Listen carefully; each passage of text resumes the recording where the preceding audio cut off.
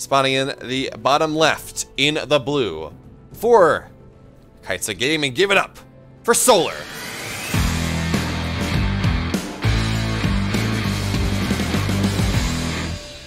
And his opponent on the upper right-hand side of the map in the blue, or in the red, excuse me, for Team NV. He is Bunny.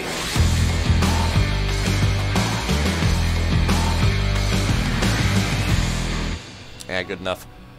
Now, this is, of course, the winner's match here. Solar looks dominant over Creator, even if game number 1 did go a little bit long. And Bunny, well, he smashed Armani as well. Now, to be fair, game number 2 of that series was very much a Armani tries to go Nidus, Armani has Nidus found, Armani leaves game. However, game number 1, Armani just was never able to take the trades that he really wanted to take, and as a result, he just kind of died ever so slowly there on 2,000 Atmospheres.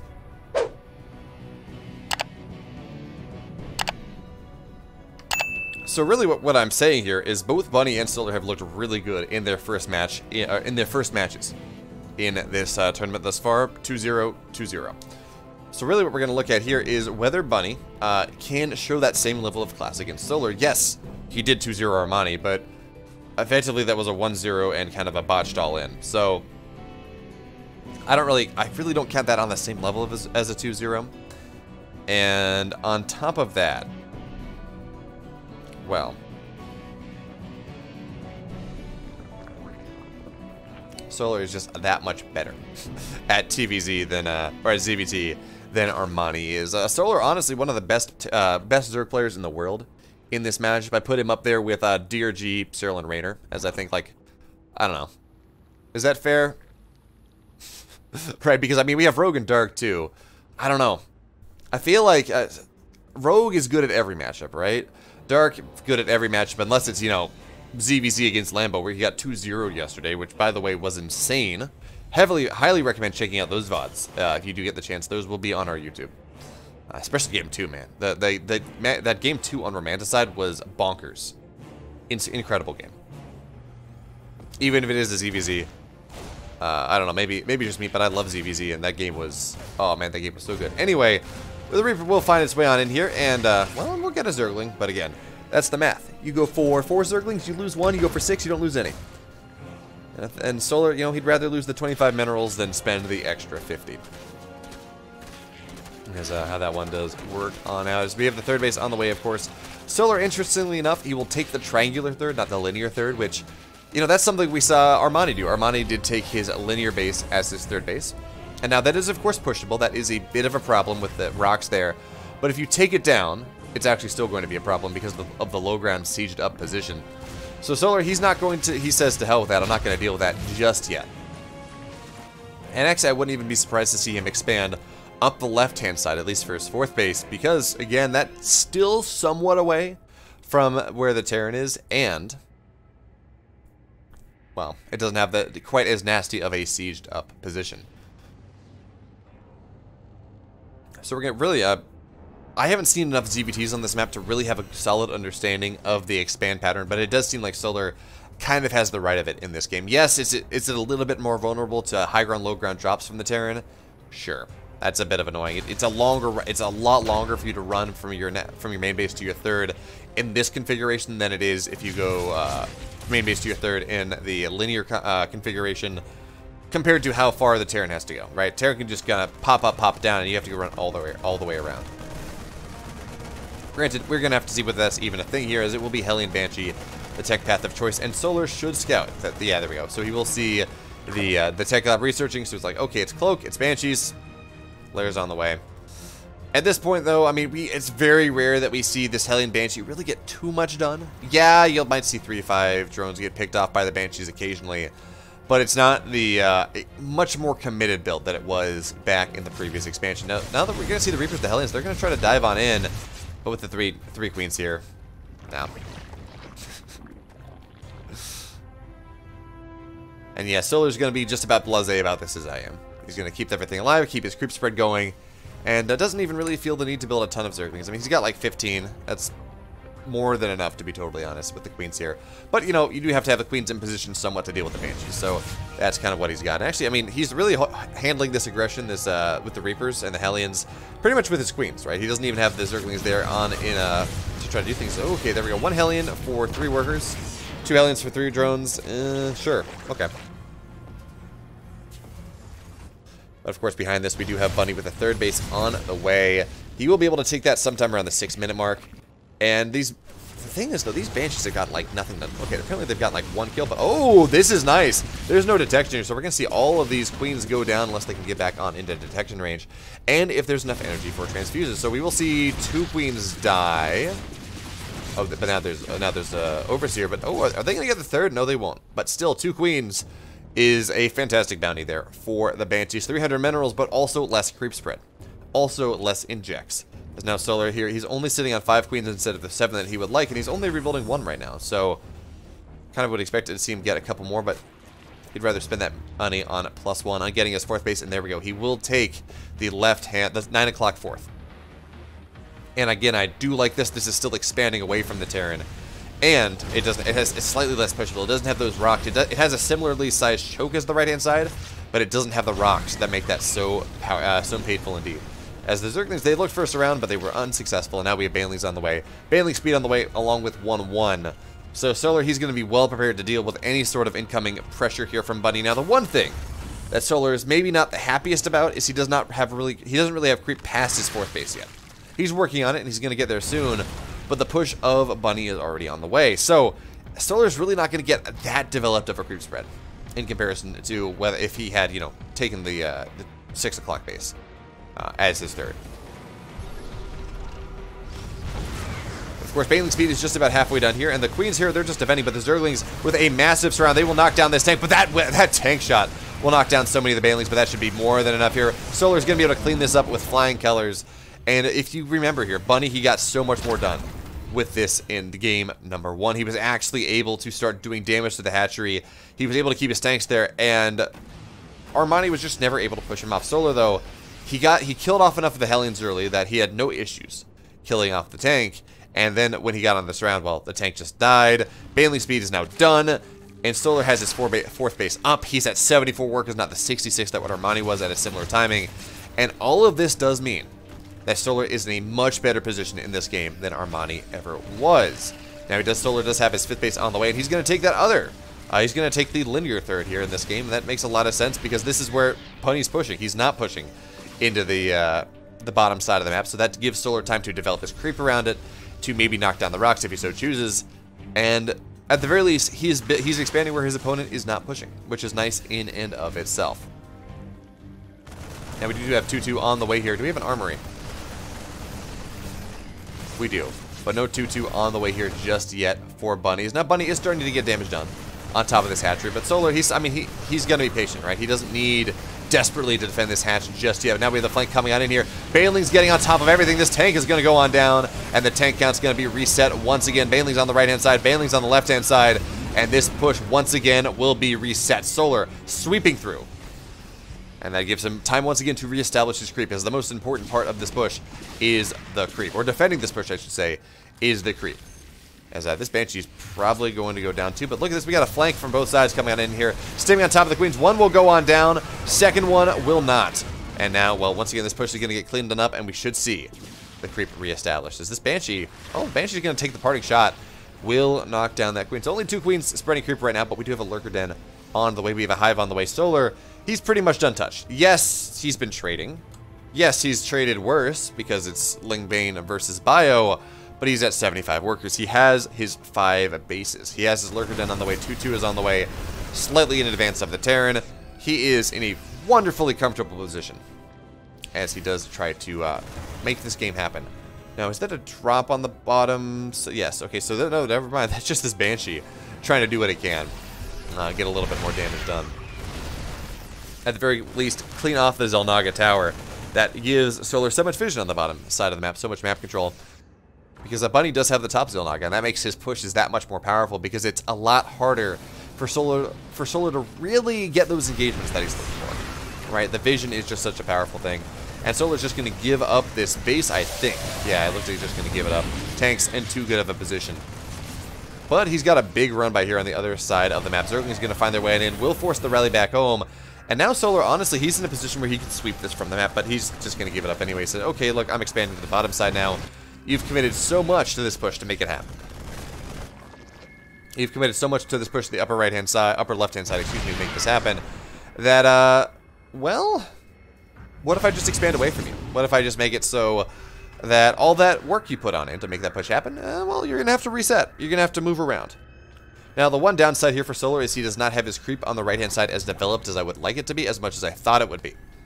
Alright, I did expect to see creep, at the very least, to the Xel'Naga, because, again, Bunny was pushing on the left-hand side so powerfully, but also that did mean that most of Solar's attention was on that left-hand side. He didn't really have the APM, the time, to spread the creep as well as he would have liked.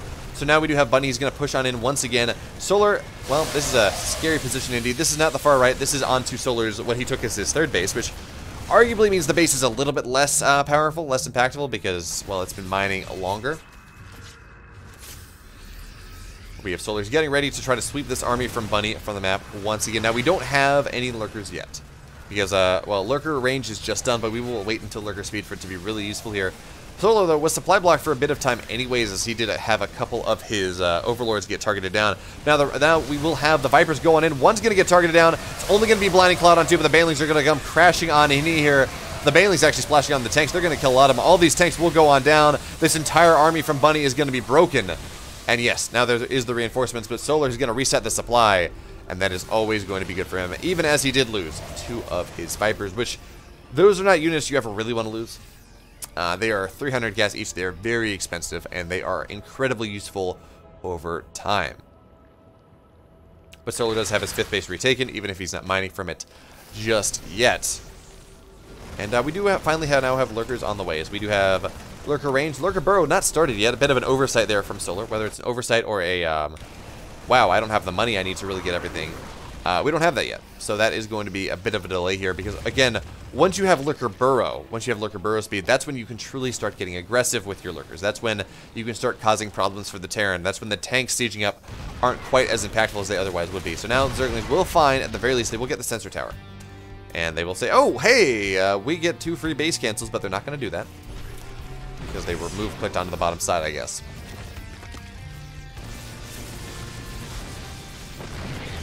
Anyway, we do have +1 air now done, or +1 ranged, excuse me, now done. A nice abduct there on that tank, so that means that that tank will go down rather soon. 2 tanks, well, 2 tanks means 2 dead tanks, actually, with all the lurkers here, as the lurkers do bonus damage to armored units, which, believe it or not, tanks are in fact armored units.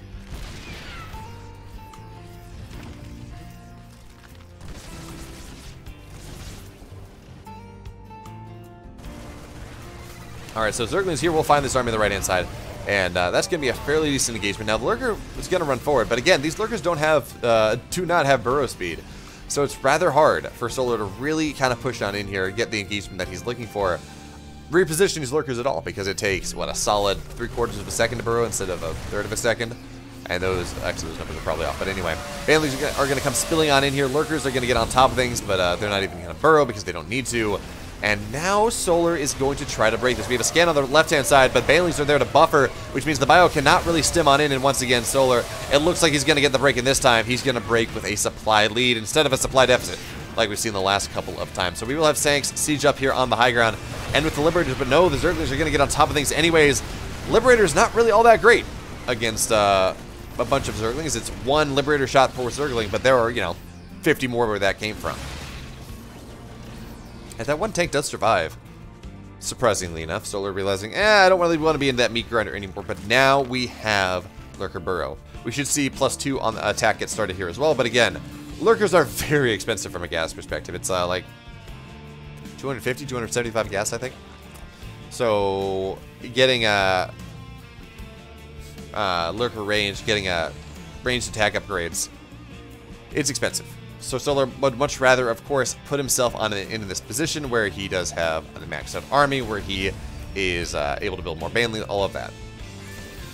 And then he would just kind of go sit there and, well, get +2, because honestly, +1 lurkers are really all you need. I mean, +2 is powerful, and there we go. Now that he has the max out, he will be able to get +2, as the Zerglings are going to surround here on top of this 4th base. And actually, there's not even a repair. The Banelings are going to come crashing on in now. Most of these SCVs are going to go down. This is not a dead base, actually, with the bio coming back on in, but 15 SCVs have died. Meanwhile, it looks like one base did die? Yeah, one orbital did die. Second one is going to start burning here as Bunny lifts up and he lands and he lifts up. He's going to have to lift up again because that orbital is burning. Now Zerglings are going to come on in once again. A lot of ghosts here, and ghosts are actually really good against Zerglings. They're not light units. They do bonus damage to light. So they do very well against this Zergling Baneling style. But they will get marooned off.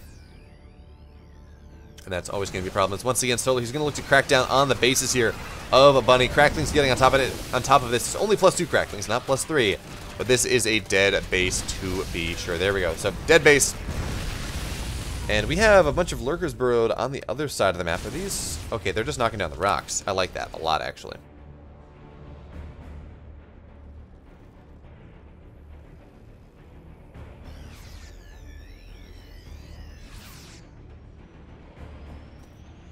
So now we do have Bunny here. He is on 5 bases, although realistically, he's mined out of his main. He's mostly mined out of his natural. He only has 4 working mineral patches on his 3rd base, so 8 total workers there. So it's not the best situation, as now we do have a Blinding Cloud on top of the single tank that was dead anyways, but Banelings are going to come crashing on in. Ghost not with the best snipes. This 4th base is going to go on down. Now Solar really putting the screws here to Bunny, as Bunny, his economy is now in the dumps. Yes, he does have that 5th base. Yes, it is a planetary there. Yes, he has plenty of mules, but it's only 1 base. We look at relative incomes. It's not all that great. It's minus 15k or 1.5k here for Bunny. And yes, Solar will lose a large portion of his army. A lot of those lurkers will go on down, but we have 3-2 on the way, and by that I mean +2 range, +3 melee, all going to find its way on in. And Solar, he's going to have those upgrades rather soon, which is going to make his army just so much more powerful. Of course, lurkers with how they attack, with how they do damage, right? Doing damage in a line, it's a lot of splash damage. Attack upgrades are so incredibly valuable on them. Now, we do have a Solar with a fantastic, Bunny with a fantastic pre-split on here on the left-hand side as he looks to snipe down that base that, well, Solar took a while ago and then he finally retook.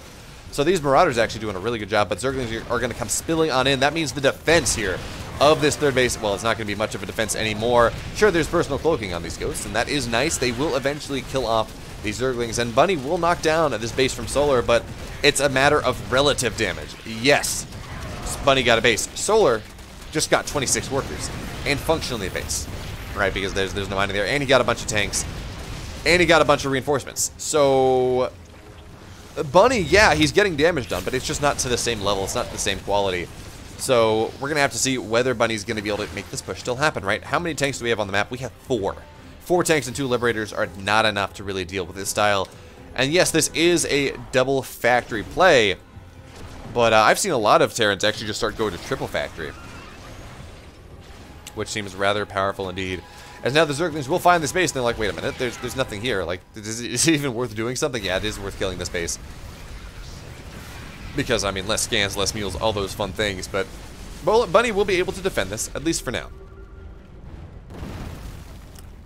Really nice snipes will knock down another lurker, but again, Solar, as much as his supply does drop and it rebuilds and it drops and rebuilds, the key thing is it rebuilds, because Solar, his income is 3k in his favor. Right, that is a nigh insurmountable economic lead. And hello, Anki. Thanks for sending me the replay. I do appreciate it. This was the best game of the day, so I'm sad we missed it live, but we're doing it somewhat live anyways. Now, it looks like, do we have a... Oh, okay, tank killed off a couple drones that were rallying long-distance mining there on the left-hand side. But it's still 80 workers. Now, Bunny is now able to mine off of his 3rd base once again, but not for much longer. There's very little money left in that 3rd base. He's mining off of his 4th base as well, but I want to say this is an orbital from the natural. Okay, it is, which means it's a lot less defensible. And now Solar, he's posturing for that position. He's going to look for the left 12 o'clock base, called the 11 o'clock base, and he will find nothing. He will find that wanting. So now that gives him license to move on in, to the very least establish some map control, knock down the Zelnagas.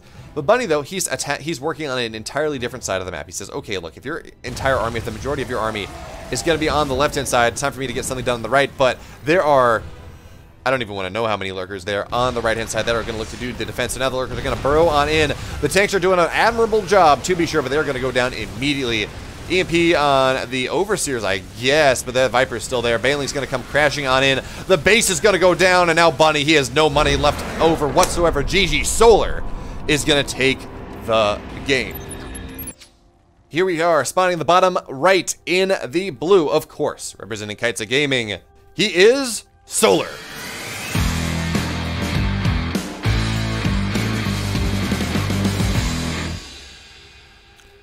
And his opponent in the upper left in the red. Down 1 game in this series, trying to strike his way back, take his game to game number 3. He is Bunny.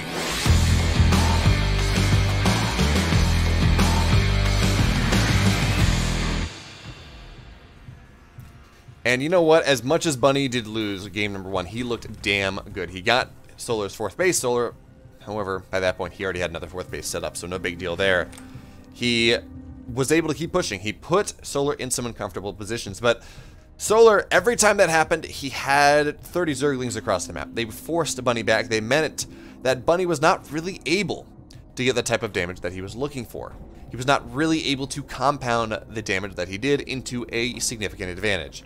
As Solar just did a fantastic job of rotating around the map, of finding these positions that he would not otherwise, well, not normally want to get.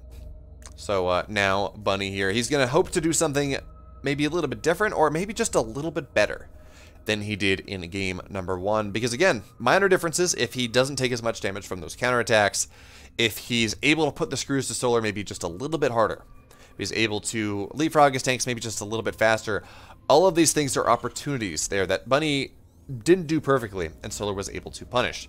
Now, if you remember, of course, the biggest of deals was Bunny lost a tank with his first move out. Right, he moved out on the map with 10 Marines, and I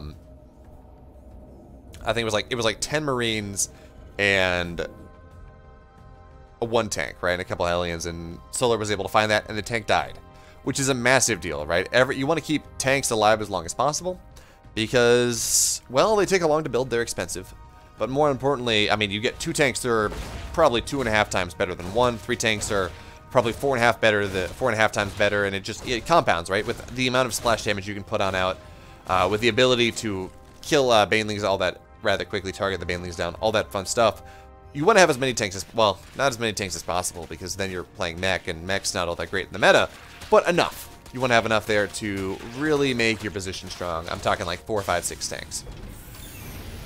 And when you keep losing them, as Bunny did, well, you don't get to that critical mass quite as quickly. So Bunny, in this game, he will go for a 3rd command center rather quickly, because he's a Korean Terran.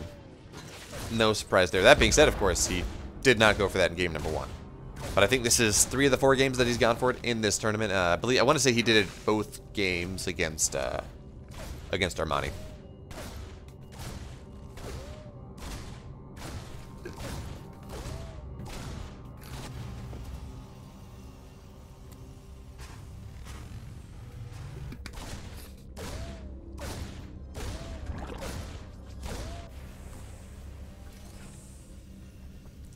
So, of course, we do have Hellions on the way, but it's not going to be Banshees. It's not going to even be a Liberator, at least not at first. It's going to be Hellions with a Viking, with a Pult Viking.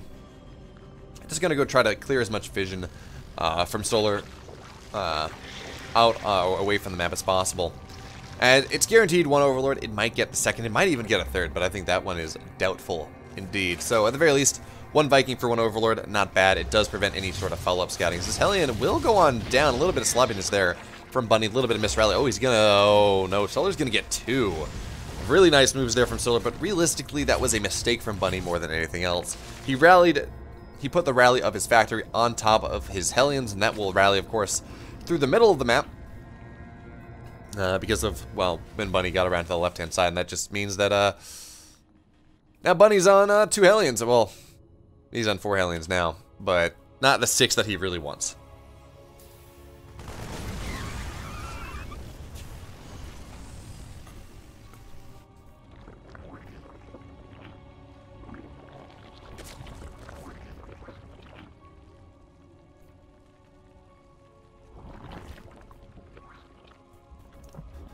So now we have double Evo on the way here for Solar, as he is playing that Lingbane style once again. He played in game number 1.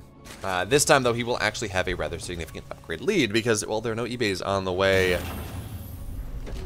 Just now, they're actually never mind. There are eBays on the way. I'm just blind. So eBays are going to be about halfway done by the time this +1 starts. So Solar, he's going to have a little bit of an upgrade lead. It's going to be 15 seconds, something like that, which is useful. That does mean that he can make use of those timings if Bunny is really making a strong push and say, okay, well, I have better upgrades for the next X amount of time here. This is a perfect time for me to go take the fight, sweep you from the map, reset your push, reset your tank count, most importantly, and, well, drone up after that. So the Hellions are going to try to dive on in on the left-hand side, but there are Zerglings there. There are 2 Queens. They're not going to be all that impactful, although they will get this Creep Tumor.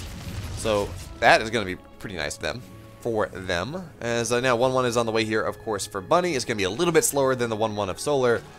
But, I mean, it's going to be close enough to not really make a difference unless, again, this is a push from Bunny that Solar's going to be able to hit that brief timing to try to sweep him from the map. Other than that, though, it most likely will not really do that much in this game. So look at this. Bunny's going for a full wall off in the natural, which shouldn't surprise anyone, but this is Romanticide. And Romanticide has a pretty cool feature. Of course, you can mine out that mineral wall. And this is something we see Terrans do more and more. Innovation, I think, was the first player I saw do this. But you take the rich Vespene base. You get a planetary there. That, of course, defends your rally. You mine out like 1 mineral patch. And you put a tank right on the other side of it. So you have the full wall that you never have to keep that you never have to let down. And then you just kind of rally through that 1 mineral patch. And that is almost impossible for Solar to really punish to get on top of your rally. And that's always going to be very nice indeed. So now, of course, we do have the Queens here. They will force this back, and Solar's creep spread on the right-hand side of the map is very good. It's a lot better around his 4th base than it was in the previous game, so it's going to be much more difficult here for Bunny to really put pressure, put the screws to Solar in this game. Now, he may be successful, but it's going to be difficult for him indeed, as that is a lot of creep to push through before you ever get close to killing off the Zerg bases. Look at this. We have a massive Zergling run by is going to come on in, and I talked about how powerful that rally position is. Well, it looks like Solar is not even going to care about it. So he's going to get through that mineral patch. He's going to get on top of the tanks. He's going to get on top of the line of this bio. The tank goes down. The bio goes down. Actually, just a lot of the rally going on down here, and tank's going to siege on up. The tank will not get targeted down, but still, this is massive here for Solar, right? He got a tank. Getting tanks is incredibly significant in this matchup. He forced the entire army of Bunny back, and he killed off some of the rally. So nice move there from Solar indeed. This has bought time for his 2-2 to get started, for his Baneling speed to complete, for his Infestation Pit and his Hydra Den to get down, for his 5th base to complete. All of these things are the things he wants to really make sure he has before Bunny really starts putting him under pressure.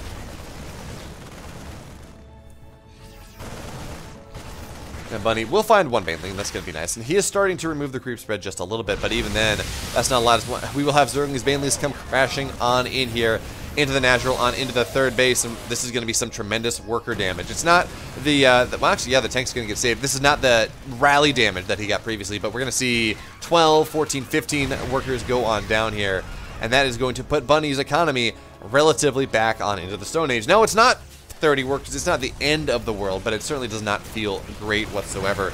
As yeah, it's going to be 12 total workers at the end of the day that Bunny is going to lose. 56 workers now to 82, and Solar has 8 more workers on the way. So he's going to go up to like 90-something when his opponent's at barely 60, not even 60.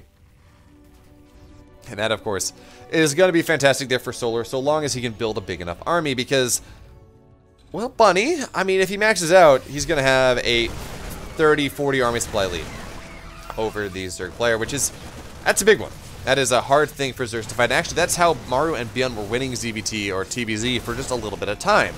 They would go, and they would let themselves take damage, and they would get on down to like 50 workers, and the Zerg player would still be at, 80-something, and then they would max out, and they say, yeah, I guess my army is just too big, what are you going to do here? But now we do have Solar. He's going to come crashing on in. 1 tank goes down, second tank goes down, tank on the high ground is doing God's work, because otherwise I don't know how Bunny really can take that fight. As the Baneling drops on the other side of the map, getting 7 more workers. So now Bunny now down to 52. Yes, he is building 3 workers at a time.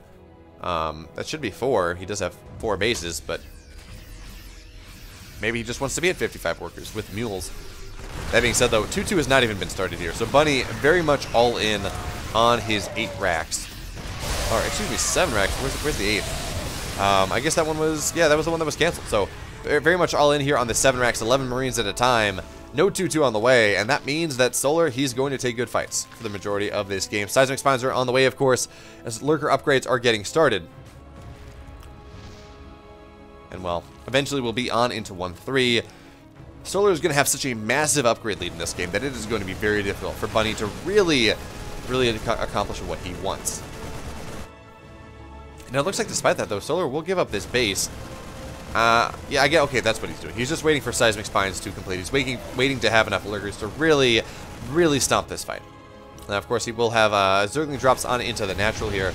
As Solar, he's just going to burr up, turtle up. He says, okay, you know what? I'm still on 5 bases. I don't really care that I lost that one. I mean, it's unfortunate, but I already have the Rich Vespene base up and mining.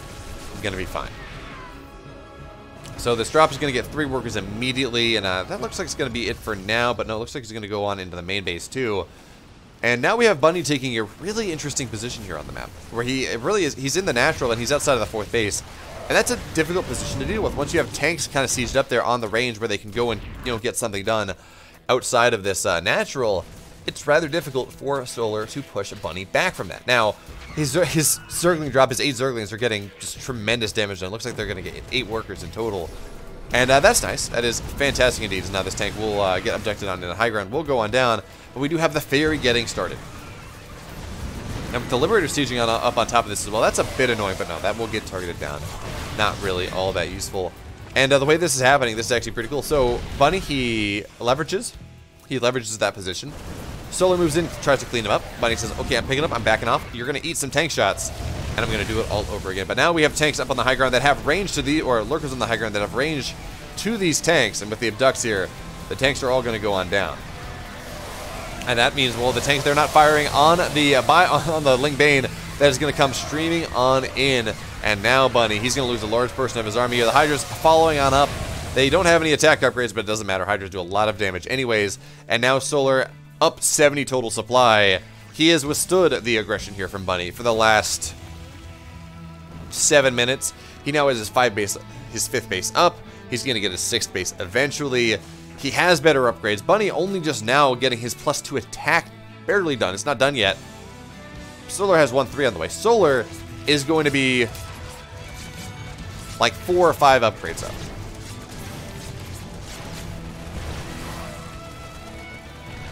Solar, yeah, Solar's absolutely going to be 4 upgrades in the positive in this game, and that is really hard for the Bio to fight.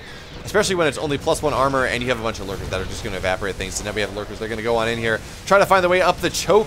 And yeah, the Vipers are here, they're going to get 1 abduct, 2 abducts on top. Actually, the tank doesn't even need an abduct, as the Hydra's now splitting out on into a concave on top of all of this Bio, on top of the planetary. That's not going to work out.